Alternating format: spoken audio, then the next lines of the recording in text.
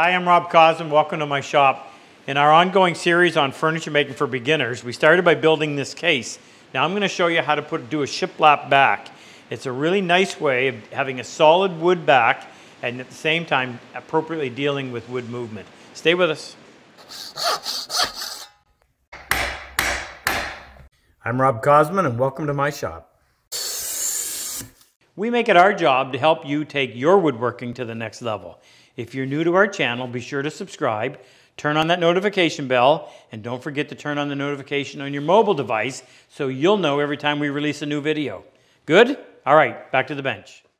So this is the case that we started with, and in our first video we made it, and if you haven't seen that, we'll leave a link below if you want to get caught up.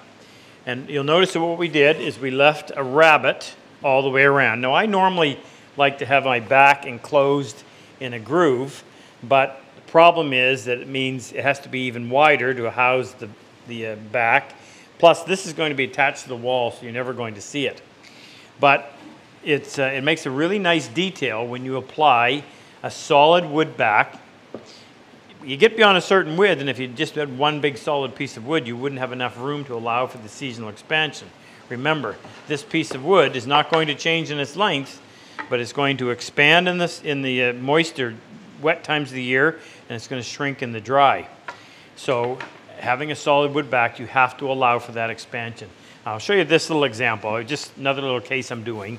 And there's I haven't actually put it in place yet, it's just held on with some masking tape, but I just wanted to lay it out. So you have 1, 2, 3, 4, 5 pieces. The panel the door panel is actually going to have redwood or Douglas fir, so I thought I'd throw a piece in the back. Now that brings me to this point. This case is going to be relatively shallow. So there's 3 reasons why I'm going with the shiplap back. Number 1, I'm going to be hanging my, case is going to be made to hold all of my protective equipment. Headphones, dust mask, and my eye things, and anyway. So it needs to be somewhat sturdy. That would kind of eliminate a really thin plywood back. So that's one of the reasons why I wanted solid wood. Number 2, as wide as it is, you've got to allow for seasonal expansion. This is 17 inches wide, so seasonally you could see 1/4 of an inch movement shrinking and expanding on something that size.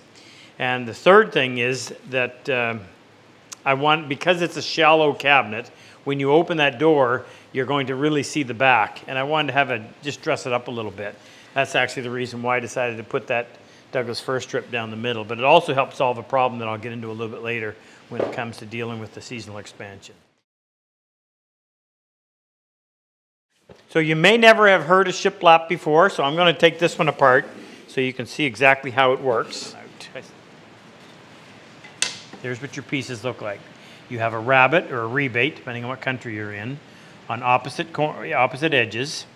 So when I put this in place, if we start with this one, this is going to be secured to this side. We can actually glue it in place, and the preferential way of doing this is to actually nail it in place. So I'll glue it, and I'll probably put half a dozen finish nails along there.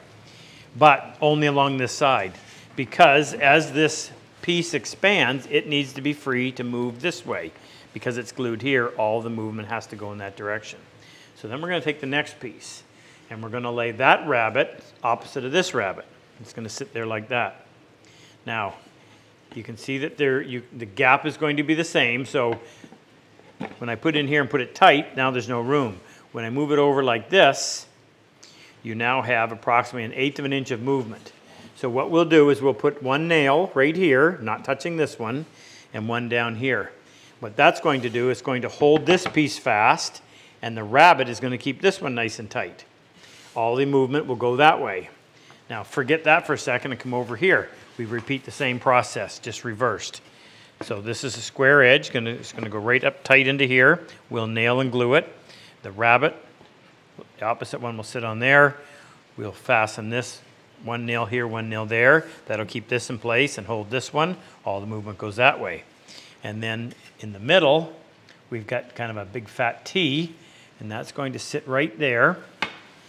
And because it's a narrow piece, we really don't need to worry too much about that expansion. I might actually put a dab of glue underneath, but I'll put probably 2 nails about a 1/2 inch, maybe 3/4 of an inch apart, there and there. And that will hold this piece in place and that piece. Now, all of these are free to expand as much as 1/8 of an inch, yet they're all held in place so they stay nice and tight on the inside. Okay, let's figure this out. So we've got a space 18 and a 1/16 of an inch to fill. So the first thing I'm going to do is I'm going to find my halfway mark, which is going to be 9 and a 32nd.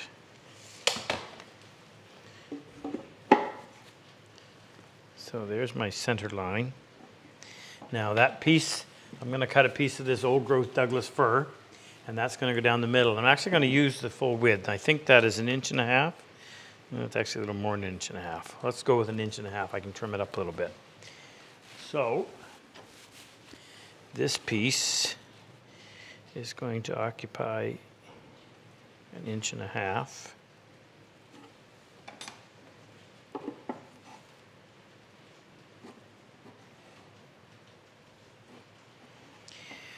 Now we're going to have 2 full-size pieces going from here over, but some part of this is going to be covered, so when we look on the inside we want to see everything nice and symmetrical. So we've got to decide where we're going to put that joint, and we can easily find the center of it, but that's not quite the way we're going to do this. I'm going to make a story pole, so I'm going to go get a piece of lumber that is 18 to 16 long, and we'll draw it out on there, which is going to make this a whole lot easier, and then we can put it in place to make sure everything works. Okay, so here's my story pole. Now it may seem like overkill on something this size, but definitely on a bigger piece where the back is going to be an integral part of it, you want to make sure you get all this right. And we won't bother with our center line, we'll just go with that piece. Now this piece is going to be shaped like a T, and I'm going to have this side facing inside the cabinet. This is the part you're going to see. So based on the size of these pieces, I'm going to allow for a 1/4 inch rabbet. So that means this piece is going to come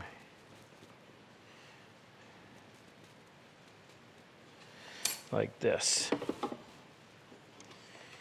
Now, that to be in a little better spot.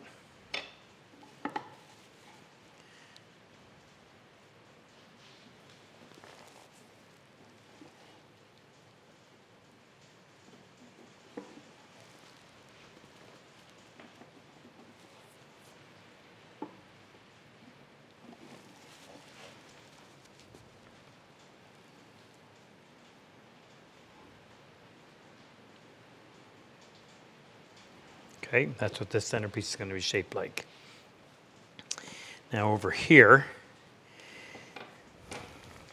I guess we can go from the center of the, well, now we have to decide how much we're going to see. And if we've got a 1/4 inch, then I'm going to suggest we want an 1/8 of an inch gap.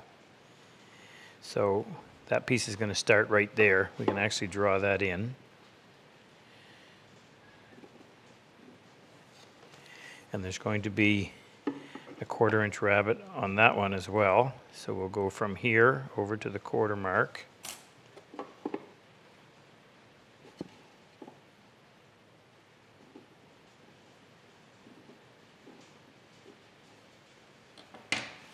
This will continue on right here. And there will be that piece. So this one comes in. We can eliminate this in the middle to help it show a little bit better.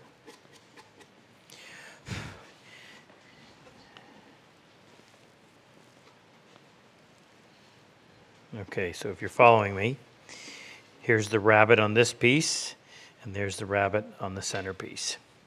So if we consider we'll measure from the middle of the gap. I took that off by mistake. We're going to see from the middle of the gap to the middle of the gap. So all we really need to do is just take this dimension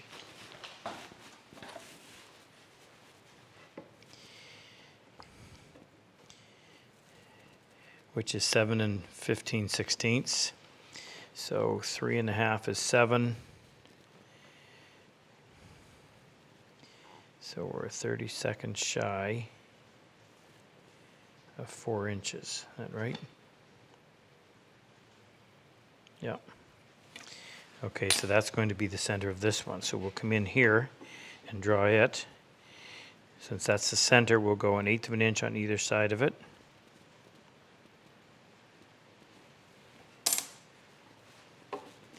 We'll just draw a faint line. The good news is we're going to do the exact same on the other side, so we don't have to do this twice. So there's our gap. The rabbit is on this one down here, so the rabbit is going to be up here on this one. And we know that the rabbit is going to go over 1/4 of an inch from this gap, so we're going to be over here. But we're just on this end closest to me, so nothing out here. We'll start the line right there. And we'll continue it over.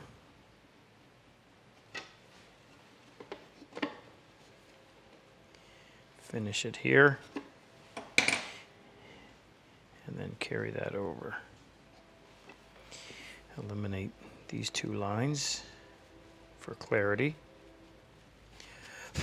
Now this piece, we know that the rabbit is going to be on the back side, so there's your 1/8 inch, which will be the edge of that piece. And then this rabbit is going to come over 1/4 of an inch as well. This will all make sense eventually. So this one is going to go from here. That line gets continued, and this line gets continued right over. So this piece is going to be 4 3/8. So we're going to have 2 of them, because one here and the opposite will be over here. 2 that are 4 3/8 by whatever our length is. We'll cut them to, we'll plane them to fit, but we're going to go 24 1/16. I know to do this the other way around, so I'm going to change this. 24 1/16. I like to do the length first, times 4 3/8. And these are 5/16 of an inch thick. I didn't mention that, but 5/16 is going to be heavy enough to secure the hooks or whatever we're going to use to hang the gear, and yet it's not overly thick, and it'll sit nice and flush, so when we put this against the wall, it'll fit nice and tight. So there's our outside ones. Now these ones are going to be a little bit shorter, so we'll measure them from right here to right here. And that is going to be 4 1/8. So those, then we're going to have 2 that are 24 1/16 by 4 1/8, and they're also 5/16. And then one centerpiece. These 4 are going to be pine. This one is going to be Douglas fir. This one is going to be 1 1/2 inch. Wait a minute, get our length first. 24 1/16 by 1 1/2 inch by 5/16.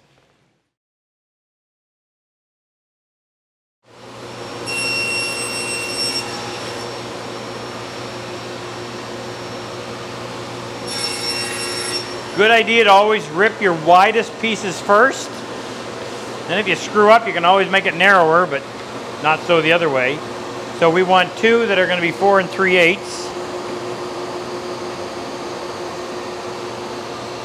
Check and make sure I've got good edges.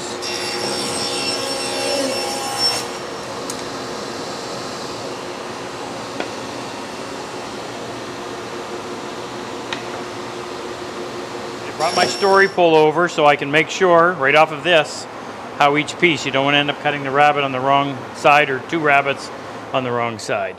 First thing we got to do is we know that we want the rabbit to be 1/4 of an inch wide, so I'm going to measure from my fence to the left side of the blade.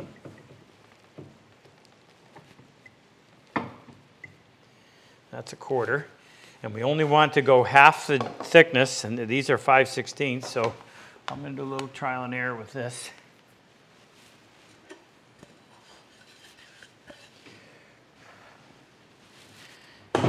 Start off lower than you, definitely lower than what you need, so you can always raise it up.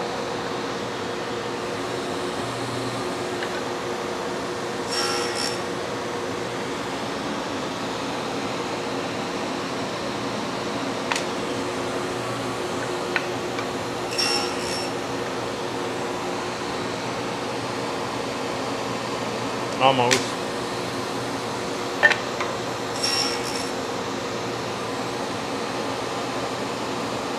Okay, so 1/8 and a half, which is 3/32.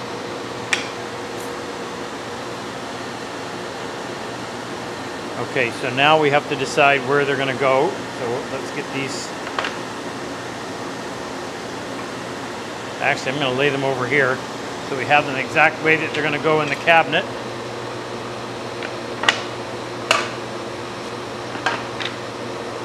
Now, if I've got any defect at all, I'm going to have that to the back. That's nice and clean. A little bit of a knot right there. It's on both sides, so it doesn't matter. This piece, I got a little bit of a pitch pocket. So I want the good side to be down. Part of that will get cut off. This one's clean on both sides. So is that. So,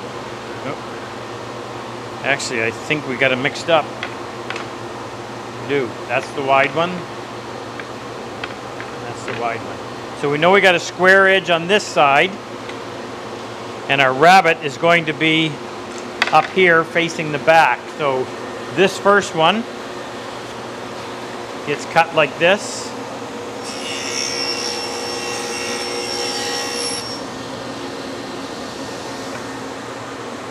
That's a little deeper than it should have been. I'm going to bring that down a bit. That goes back here. This one, just make sure this one, the rabbet is going to be cut facing the back.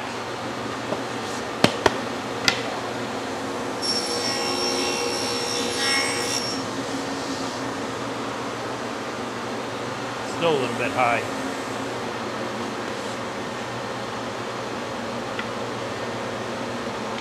So let's put that the way it's going to be. The side that faces the front when you open is going to be the bottom side. So that means that we're going to have the rabbet on the front side of this. So it's going to be here and here. So I can rip it like that and flip it over. Rip it like that. That's going to go like this. Same thing with this one.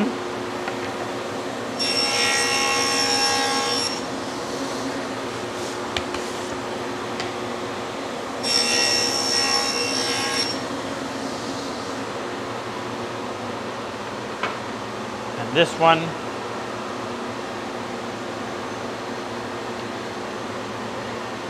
We're going to have full width on the back, so we want to cut our rabbets. I'm going to turn that this way so that'll be cut off. We want to cut our rabbets on this side, which is the one that's going to show when you open the door.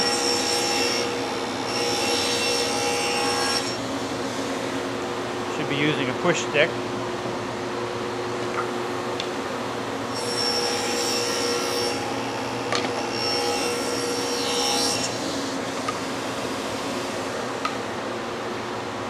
Rabbets are on the downside. So that's all of those cuts.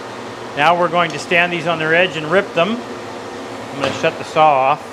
And this is where we need to get exactly, leave half of it so that when one lays on the other, they actually touch without holding one up higher out of the rabbet than the other. So instead of using that piece of cherry, I'm going to actually use this.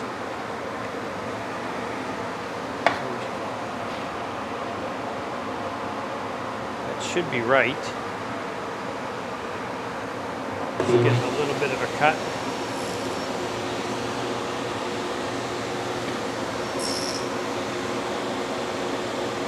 That looks to be right. I'm going to drop that down so we get the height right.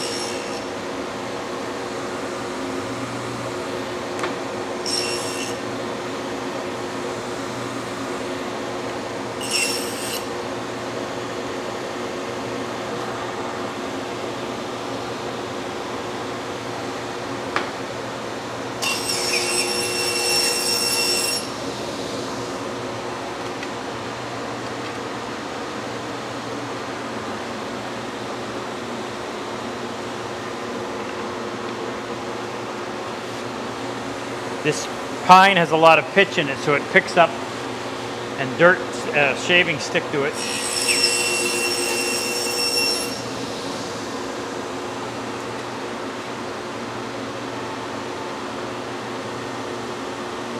Now let's try this and see. Now we got to take a little more off.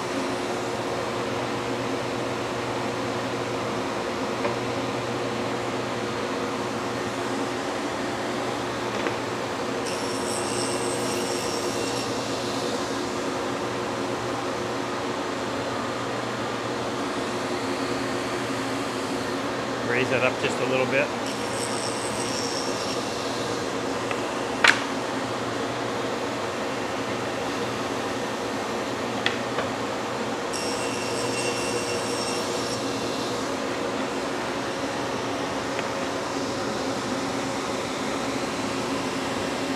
No, still, see, if we were to put that up there, it doesn't sit down tight to the tabletop, so we've got to take off a little bit more.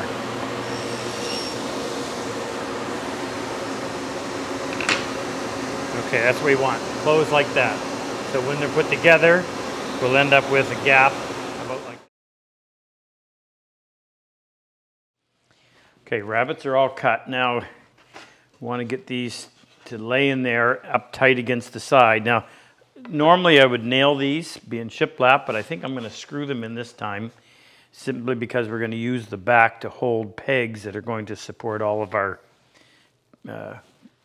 personal protective gear, and taking it on and off all the time, there'd be a fair bit of stress on those pegs. So I want this to be a little more secure, and I think I'll put a little bit of glue right where the screw goes, just to kind of, I call it welding the wood. So I want this to lay in there nice and tight, even though it's going to be against the back and you're never going to see it. It's still nice to have it fit snugly. So I've got these quick grip clamps, which are real light duty. And I just want to see if I can pull that over. I suspect I may need to go in and just clean out these corners a little bit. I'm going to mostly just undercut it a small amount in case it's down in the corner where the problem is.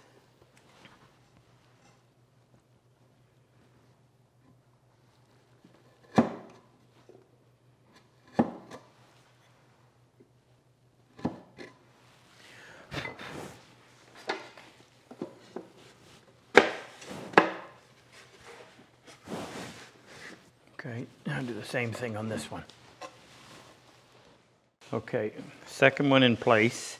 Now that's a little bit high, so after I put that in, I'm going to go in and I'm going to plane that flush, so when we put that against the wall, you only see where this makes contact with the wall.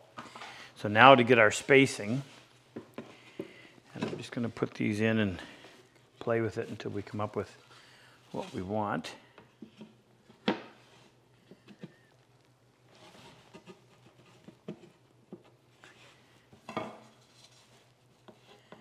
Now, I had a friend recently send me these spacer blocks, which are going to come in real handy. I'm going to go with 5/32 first. So we put that.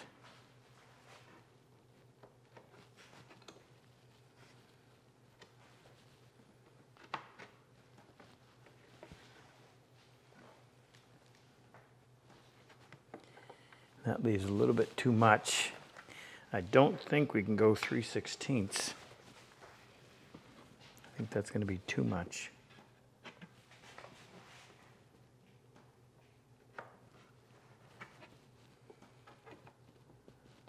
Yeah, it is. So somewhere in between. But I'll use the 5/32 for right now. It's not a huge deal, but if you're going to do it, you may as well get as close to perfect as you can.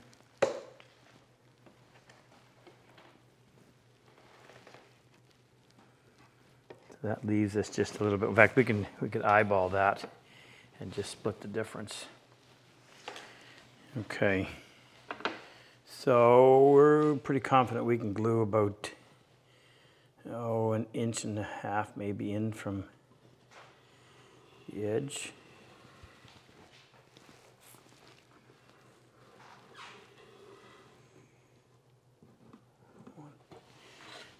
put a little bit along there, and that'll help strengthen that thin rabbet. Meaning this piece, although it's never really going to be in a position where it needs any extra support hanging on the wall.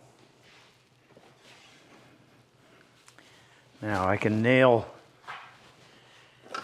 I'll nail this just because it's going to be, the glue will offer enough support. I'm just going to put a clamp on there to pull that tight.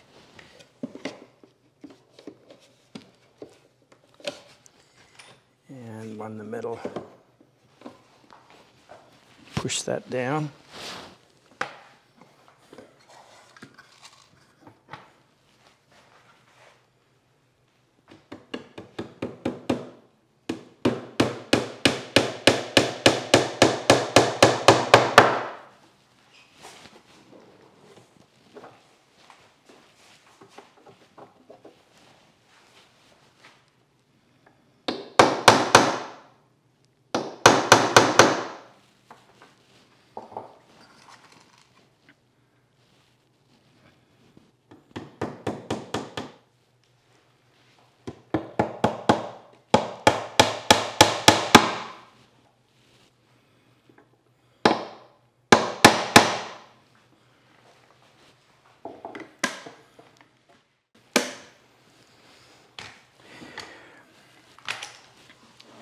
Okay, those two are in. I made sure to set them low enough I can come in and plane that flush. Now,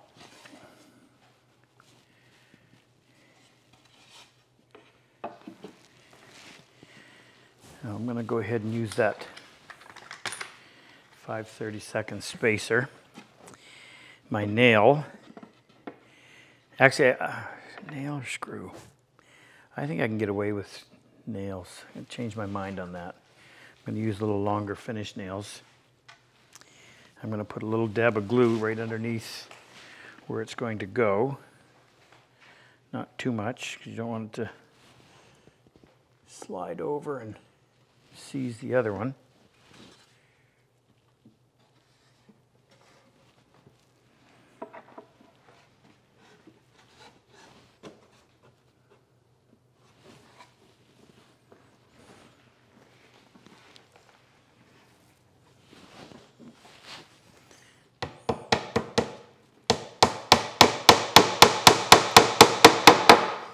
Fact, what I'm going to do is I'm going to double up.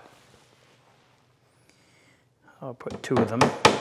They're close enough together that it won't be a problem for expansion, but it'll give me a little extra holding power.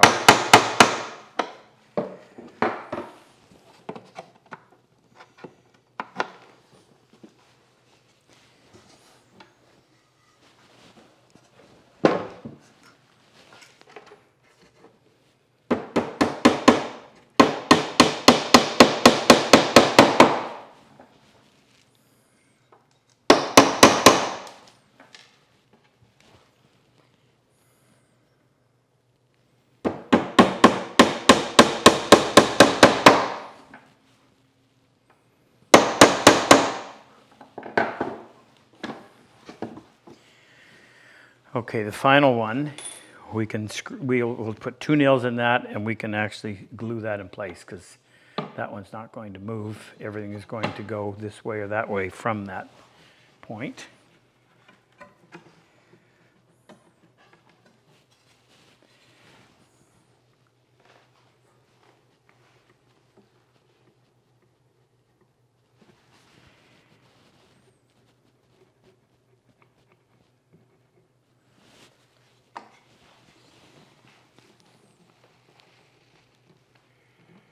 We'll just do that by eye.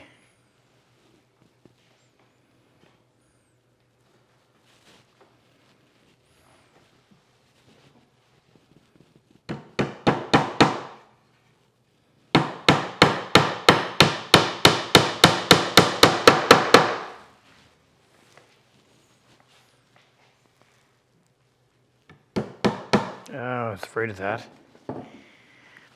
That just started to split. Shoot. Got away with that on the pine, but not on the Douglas fir. So what I can do, I'm just looking for a piece of steel. It doesn't matter. Oh, what have I got? Right here. Okay, what I'm going to do is just blunt the tip of that nail. And that should prevent the split.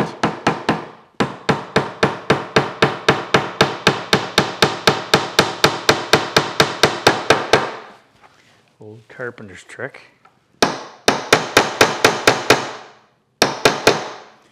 And hopefully that's not terribly noticeable.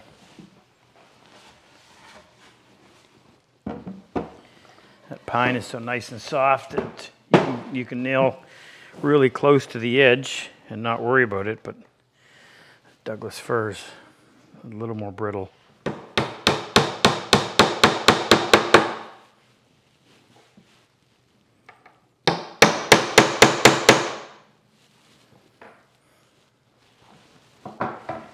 Okay, before we plane that back, let's just have a look at the inside. See how it looks. Make sure no nails came through anywhere.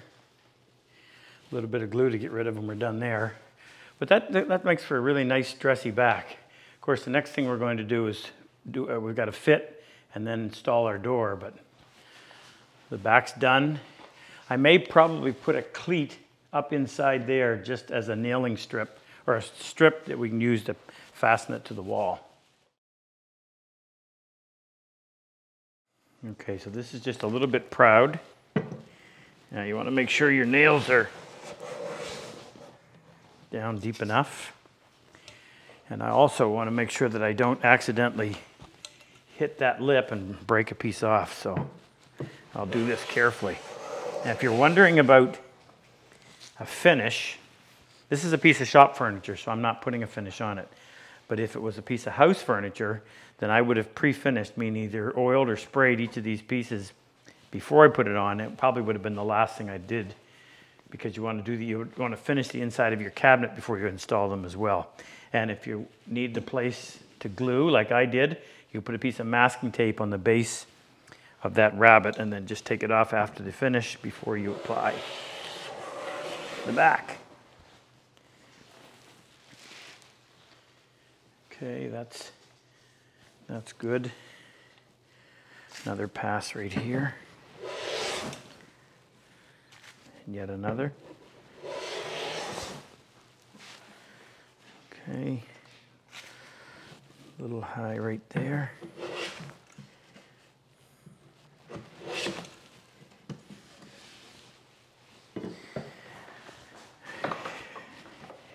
All right, there you go, your shiplap back. I think it's one of the nicest looking backs that you can apply. You could actually go in and cut a little bead on here. You could put a little chamfer on there. I don't think I would do a radius, but it makes for a nice solid back, and also dresses it up. There you go. If you like my work and enjoy my style of teaching, click on any one of these videos and help take your woodworking to the next level. I've always said, better tools make the job so much easier. If you click on the link below, the chisel and plane icon, it'll take you to our site and introduce you to all the tools that we actually manufacture right here in our shop. It'll also give you information on our online and in-person workshops.